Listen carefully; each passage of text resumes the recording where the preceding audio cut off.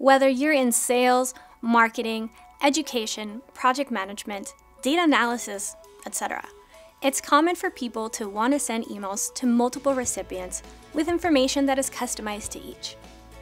This could be including a recipient's name, a specific status update, or maybe providing a unique discount code.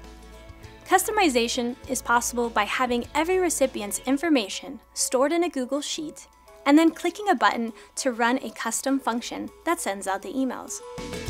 Welcome to the Sheets to Apps show, where we talk about how to tame tabular beasts into productive applications.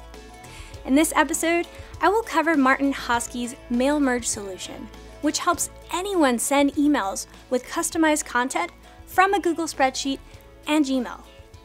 First step is to visit and copy the spreadsheet that is linked in this video's description, which presently lives on the G Suite Solution Gallery. Upon making a copy of that Google Sheet, create a draft message as your email template in Gmail, using markers like these, which correspond to column names in the sheet as they indicate text you'd like replaced in the email. Note that you can make multiple email drafts with different formats in Gmail. Then, upon clicking the Mail Merge button in the Google Sheet, you paste the subject line of the desired email draft you would like to use when prompted. This will then send an email to the recipients listed in your sheet in that format. Note that additional columns can also be added to the spreadsheet with other data you would like to use, as long as you use the same bracket annotation in your email drafts. Now, taking a step back, note that this mail merge is possible thanks to a bit of logic written in the sheet called an app script, and you can visit it by clicking Tools, Script Editor to make any modifications to that script. I would like to highlight two quick things about the script.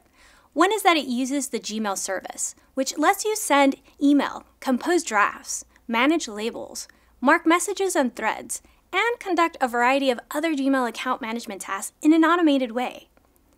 But keep in mind, there is a daily email quota, which is also linked in the description.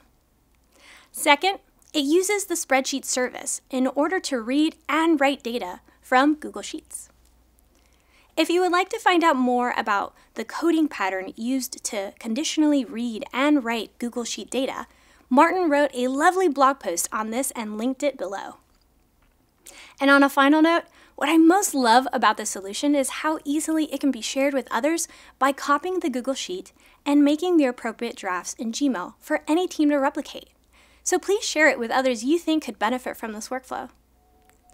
Hopefully, this summary gave you a better idea of how to send custom emails via a mail merge in Sheets. And community, if you found this episode helpful, please click like and subscribe to the channel for future episodes. Cheers!